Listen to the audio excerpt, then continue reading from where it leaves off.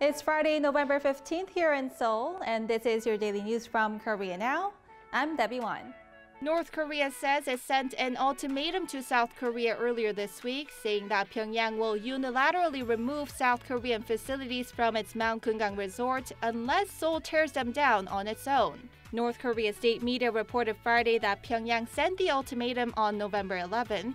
It went on to say that North Korea plans to greatly develop Mount Kumgang into a global cultural and tourist area of its own style, and that there's no room for South Korea to cut in. Last month, North Korea demanded South Korea to take down its facilities at the Mount Kumgang resort, saying that it will build its own international tourist place there. South Korea has called for face-to-face talks to discuss the fate of a long-suspended joint tour project to Mount Kumgang and proposed sending a delegation to check the facilities, but the North has rejected the offers. BLACKPINK has made it to the Time 100 Next list, which is a new list that spotlights 100 rising stars from around the world. The Time magazine website explained that BLACKPINK has 31 million subscribers, which is more than any other music group in the world. It also mentioned that this year, BLACKPINK became the first K-pop girl group to perform at Coachella, a massive music festival held in California each year. The newly launched 100 Next list is the younger version of the famous Time 100 list, and it honors 100 rising stars who are shaping the future of different industries.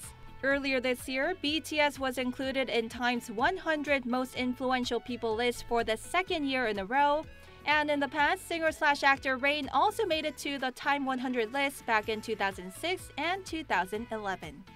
President Moon Jae-in has turned down a request to meet with the parents of Warmbier, an American college student who died shortly after being released by North Korea due to his busy schedule. A Cheong Wa Dae official said that the Korean War abductees family union had asked President Moon to meet with Otto's parents when they visit Seoul next week to attend an event hosted by the union. But the Presidential National Security Office recently sent a response letter saying it would be difficult for Moon to meet them as he'll be very busy next week preparing for the South Korean ASEAN Special Summit to be held in Busan later this month. Otto Warmbier was arrested in North Korea in 2016 for allegedly stealing a propaganda poster from the hotel he was staying in. After spending 17 months in prison, Otto was freed and returned to the States in a coma, but he died several days later. His parents claimed that their son was tortured by North Korea, which led to severe brain damage. And those are your top stories for today. For full-length articles, you can check out our official website, link down below. As always, don't forget to subscribe to Korea Now for more daily updates.